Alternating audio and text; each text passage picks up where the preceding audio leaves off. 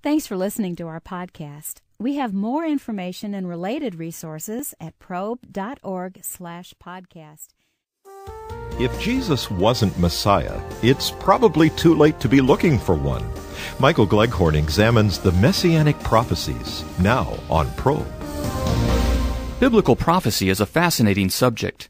It not only includes predictions of events which are still in the future, it also includes predictions of events that were future at the time the prophecy was given, but which now have been fulfilled and are part of the past. This latter category includes all the prophecies about a coming Messiah that Christians believe were accurately fulfilled in the life, ministry, death, and resurrection of Jesus. If the Bible really does contain such prophecies, then we would seem to have evidence that's at least consistent with the divine inspiration of the Bible. One can see how an all-knowing God could accurately foretell the future, but it's not clear how a finite human being could do so. Thus, if there are accurately fulfilled prophecies in the Bible, then we have yet another reason to believe that the biblical worldview is true. Let's begin with a prophecy about the Messiah's birthplace. Messiah is a Hebrew term which simply means anointed one. When translated into Greek, the language of the New Testament, the term becomes Christ. Christians believe that Jesus is the Christ, the Messiah promised in the Hebrew Scriptures. In Micah 5:2 we read, "But you, Bethlehem Ephrathah, though you are small among the clans of Judah, out of you will come for me one who will be ruler over Israel, whose origins are from of old, from ancient times." This prophecy was given in the 8th century B.C., more than 700 years before the birth of Jesus. Notice first that it refers to a future ruler who will come from the town of Bethlehem. When King Herod, shortly after Jesus' birth, asked the Jewish religious leaders where the Christ, or Messiah, was to be born, they told him that he was to be born in Bethlehem, and cited this verse from Micah as support. Both Matthew and Luke confirm that Jesus was born in Bethlehem, so he clearly meets this necessary qualification for being the promised Messiah. But that's not all. Micah also says that the origins of this ruler are from of old, from ancient times. How should we understand this? One commentator notes the terms old and ancient times may denote great antiquity, as well as eternity in the strict sense.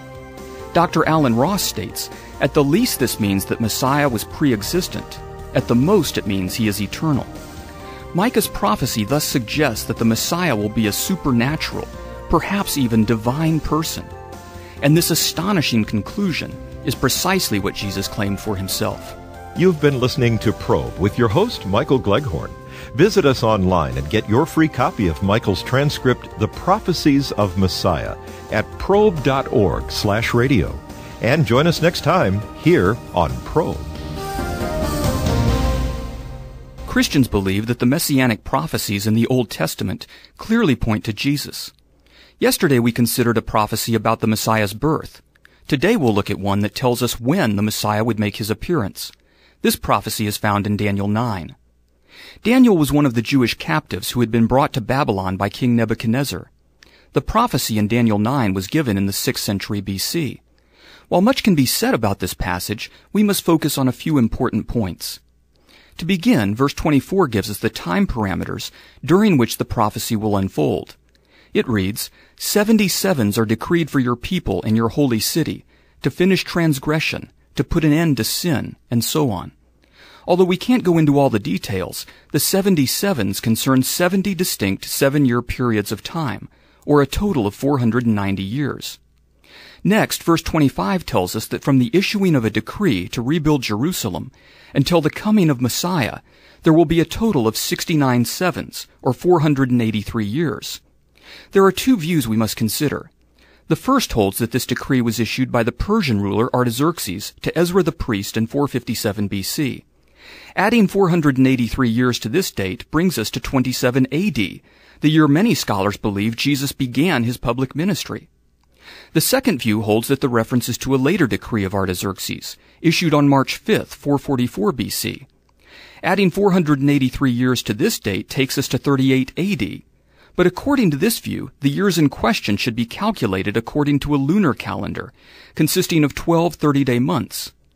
If each of the 483 years consists of only 360 days, then we arrive at March 30th, 33 AD. Dr. Alan Ross says that this is the Monday of the Passion Week, the day of the triumphal entry of Jesus into Jerusalem. The views thus differ on the date of Jesus' death, but each can comfortably fit the evidence.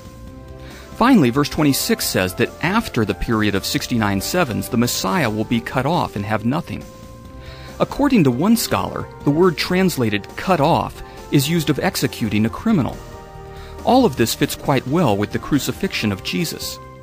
Indeed, the accuracy of this prophecy, written over 500 years before Jesus' birth, bears eloquent testimony to the divine inspiration and truth of the Bible.